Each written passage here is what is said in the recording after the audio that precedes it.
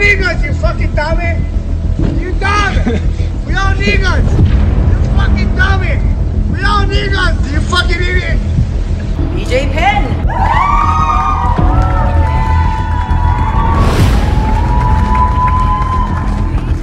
I can have Holly too. You're not the only Holly here. We don't need guns. We don't need guns, you fucking dummy. You dumb. We don't need guns.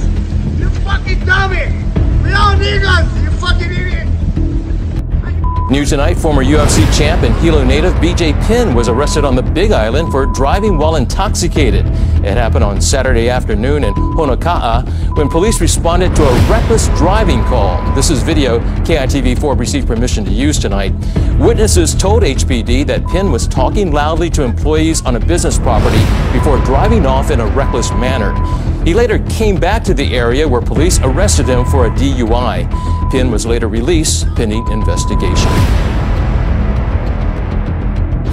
Hilo's BJ Penn is back in the headline. The UFC Hall of Famer's ex-girlfriend has a temporary restraining order against him. A family court judge in Hawaii first granted the TRO last October after accusations from Penn's former girlfriend of verbal, physical, and sexual abuse during their 10-year relationship. Then in February, the protective order was extended. The court order was the top story today on a popular MMA website. In court documents, the alleged victim wrote that the 40-year-old threatened her and her mother in front of the couple's 2 children. She alleged, quote, BJ threatened that he was going to kill my brother, that he could kill my whole family. Because you're not a man, you think you can't get knocked the fuck out. I'm going to kick your dumb cunt ass out of the house, you cunts. We believe that these values resonate with the majority of Hawaii's voters. Her written statement included accusations that Penn hit her on the head and tried to get her to smoke marijuana. She also accused him of using cocaine while around their family and being a drug addict since he was 14 years old.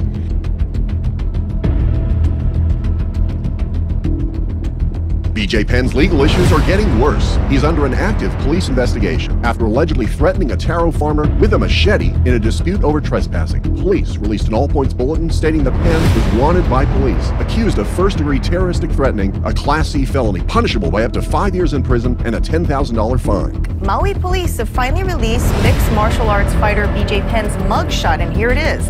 Police say on Saturday night, Penn and a 37-year-old Kahului man were arguing outside a bar in Kihei. The fight turned physical. The man was hurt and taken to Maui Memorial Medical Center. He was treated and released.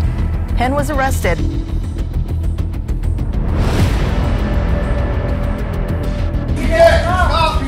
Oh my God, it's a brutal, horrible strip club fight. Hawaiian style. Starring UFC Hall of Famer BJ Penn and co-starring that poor bastard underneath him. So there's a club called Club Femme Nu in Honolulu where BJ Penn was apparently acting very, very drunk and was asked to leave. That didn't sit too well with BJ, who grabbed one of the door guys, pinned him down, arm to the face. BJ ain't letting up. The manager calls cops. Officers are informed that BJ Penn is back there trying to fight everybody. No weapon. No weapon? Dude is the weapon! You're the faggot! You're the faggot!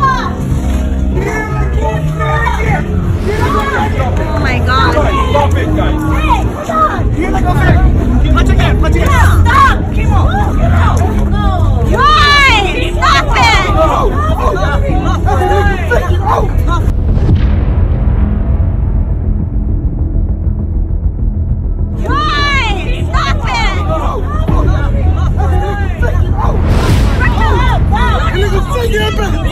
It's time to get ready to rumble!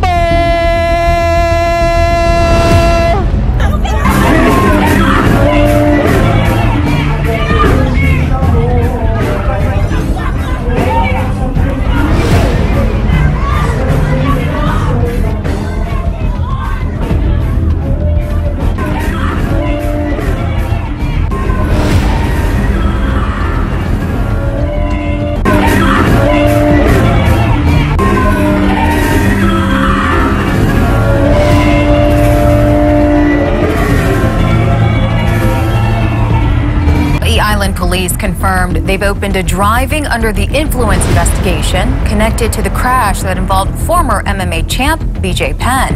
Max Rodriguez spoke to the captain leading the investigation.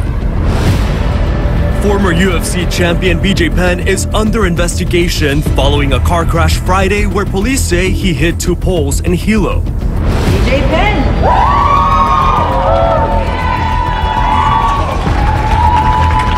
But obviously BJ Penn, a huge factor this year. Do you think he will help the party or hurt the party?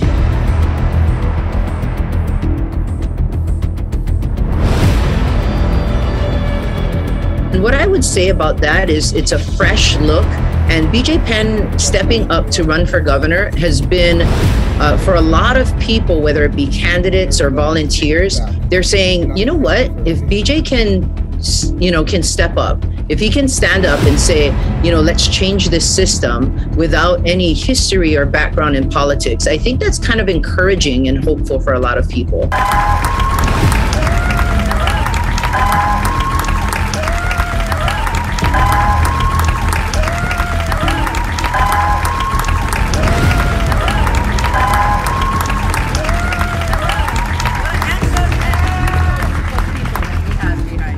We have a bunch of different types of people who are non-typical candidates, a little out of the box, but they're eager, they're ready to learn, and they're ready to go toe-to-toe, with the Democrat opponents. So I think what you're going to see and what we've seen in recruiting candidates is that these candidates, whether on the top of the ticket as gubernatorial candidates down to our local races such as House of Representatives or in the state Senate, is that from the Republican side, you have experienced people in life, whether they're teachers, we have people in the police, we have retirees, we have young folks out of college, and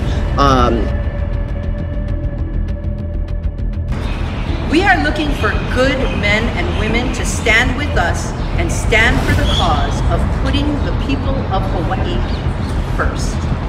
So let's take a look at who's stepping up so far.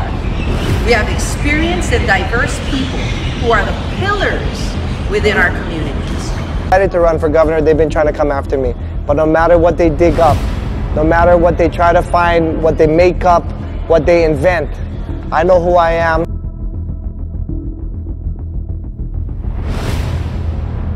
BJ Penn's UFC career is over. UFC President Dana White told ESPN he will not offer the 40-year-old another bout in the octagon after video showed Penn fighting on the streets of the Big Island. He won't fight again. That's it? Yeah, that's it. But after what I saw on that video, BJ needs to, he needs to focus on his personal life and get himself together. I get off only two. You're not the only holy here. We're all niggers. We all niggers, you fucking dummy. You dumb. We all niggers. You fucking dummy. We all niggers, you fucking idiot. I, like you, have had many moments of anger, confusion, and frustration. I am running for governor of Hawaii, and like any warrior or leader, I promise to utilize every resource at my disposal. With the chaos and uncertainty taking place locally in Hawaii and globally, I ask you to join our movement. And so we have a goal of filling every seat with a quality candidate that can go toe-to-toe with the Democrats. I think the messaging of the Hawaii Republican Party, we haven't been strong, and over the last few election cycles, it's been a challenge.